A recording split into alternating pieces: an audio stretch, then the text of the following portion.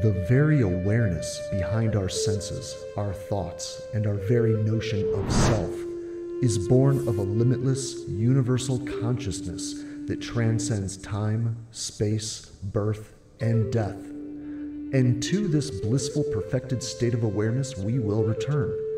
There is no escaping it. We will all eventually migrate back to this point. And along the way, an idea will begin to grow, a sense that we never actually left our source to begin with, which to the thinking, rational mind can sound like a total paradox.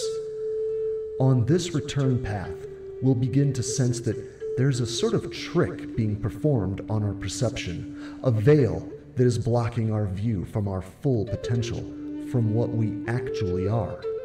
You found this little corner of mine on the internet because you sense this for some reason, on some level. Now you want to know more. How exactly is this trick performed? Is there something I can do to remove the veil blocking my view? And what might happen if I do? Welcome to Migration, the Return Path.